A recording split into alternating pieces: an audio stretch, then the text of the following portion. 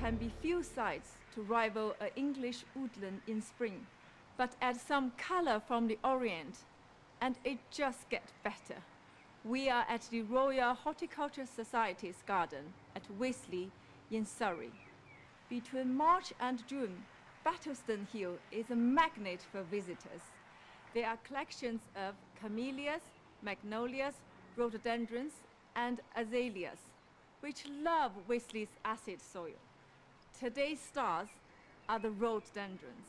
There are hundreds of rhododendrons to admire, both evergreen and deciduous, including hardy hybrids, low-growing rhododendron yakushimanum hybrids, evergreen azaleas, lovely kurumi azaleas introduced in 1918 by famous plant collector E.H. Wilson, and deciduous azaleas, many of them sweetly scented with lovely autumn foliage.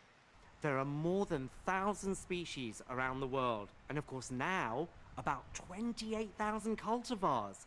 The smallest species rhododendron can be 4 inches high, and the tallest, Rhododendron protistum var giganteum, can be 100 feet tall. Talking of low growing, look at this. One rhododendron wren, and this one is called Grumpy. Oh, Grumpy. I don't mean you, Manoj.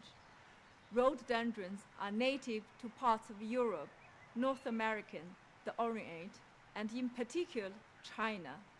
In China, there are 50% more plant species on a single mountain than we have in the whole of Britain.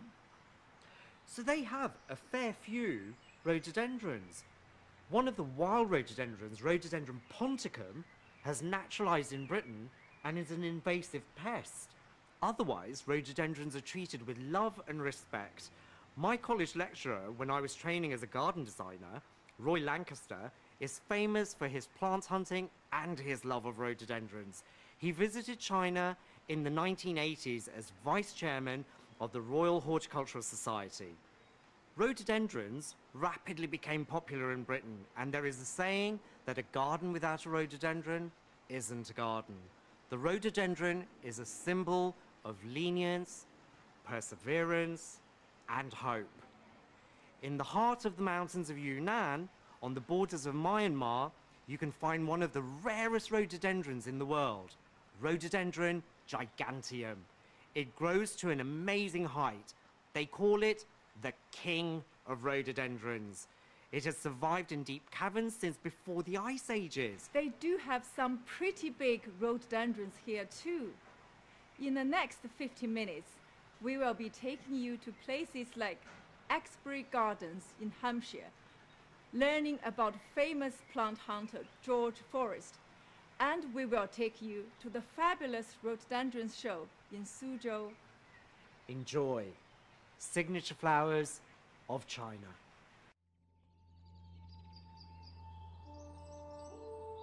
In Britain, Europe, or North America, there will usually be at least one Chinese plant in every private garden or public park. In China, there are 50% more plant species on one mountain than in the whole British Isles.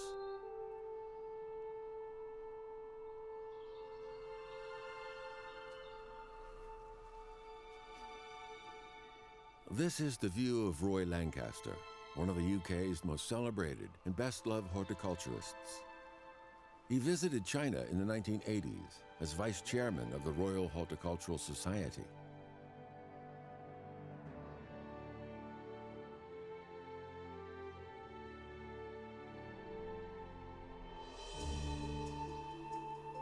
The best place to see plants growing is in the wild, where they've always grown, where they want to be. And my very first visit to China was in 1979. So I saw my first rhododendrons, Chinese rhododendrons, wild. Something pleasant happens to you, certainly. You never forget it. Lancaster was not the first Westerner to have marveled at the flowers of China. Since the 17th century, China has been seen as a treasure trove of exotic plants by the Europeans. Chinese plants were assimilated rapidly into British horticulture, and the ubiquity of the rhododendron led to saying, "A garden without rhododendrons isn't a garden."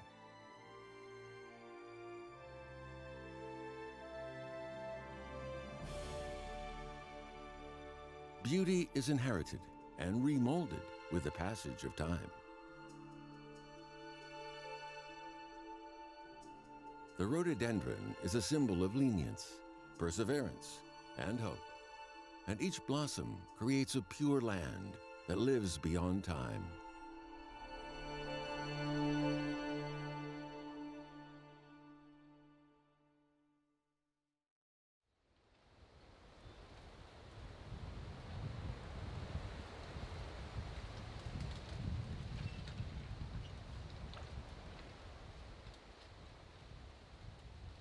The Galli-Gung Mountains in Yunnan province are where the winds from the Pacific and the Indian Oceans meet and contest with each other day after day.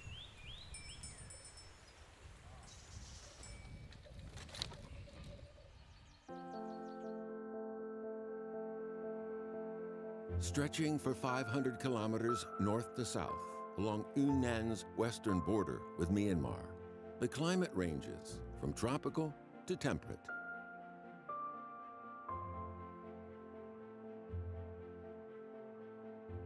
In the heart of the mountains lives the Rhododendron giganteum, an ancient and endangered species.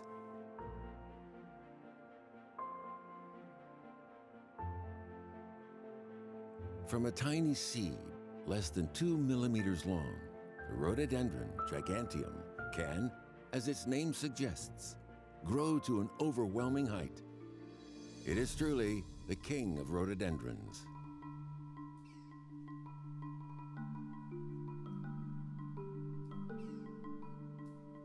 The mountains have deep canyons of mixed forest, in which the Rhododendron giganteum has survived from before the ice ages.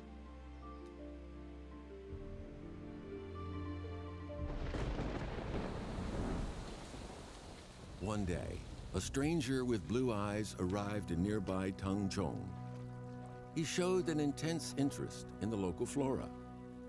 Indeed, he busily collected specimens of flowers, fruits, leaves, and seeds of exotic plants. His name was George Forrest, and he was the preeminent plant hunter of his time.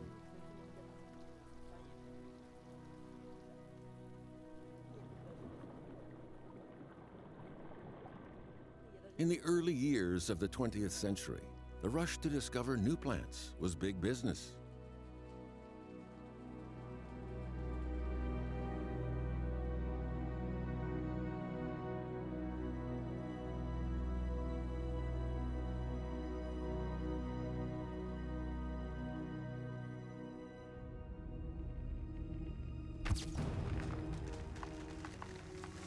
Forrest learned the local languages, hired a caravan of pack horses, and traveled deep into the mountains.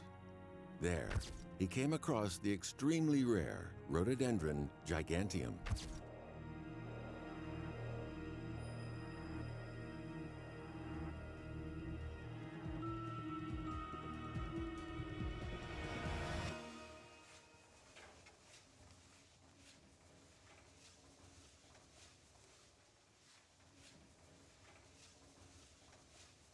So this is a section of rhododendron that Forrest collected. It's a Rhododendron giganteum. No one really believed him how big it was.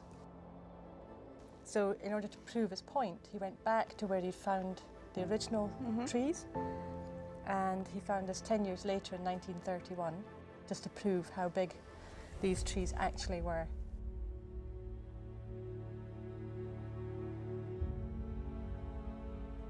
Forrest's voyages to China were mainly commissioned by the Royal Botanical Garden in Edinburgh, Scotland.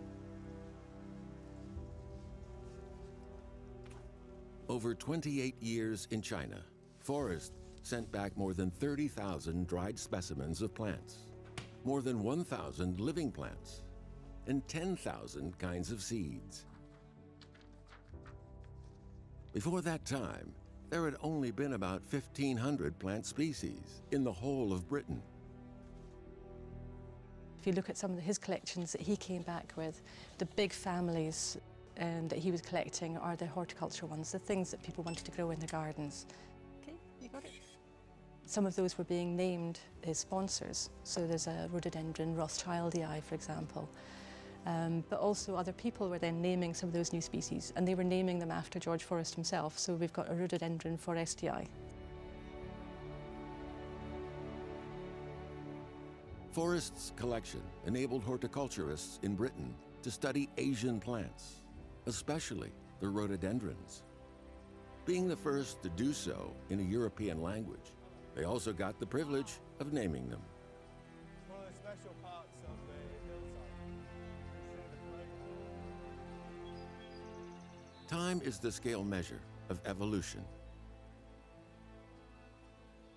Those plants from China took root in Britain and formed a unique Chinese gradient. Edinburgh is close to sea level, but at a northerly latitude. The mild Atlantic currents that reach Western Europe encourage ideal growing conditions for rhododendrons. Plants may not speak, but clearly express their preferred conditions.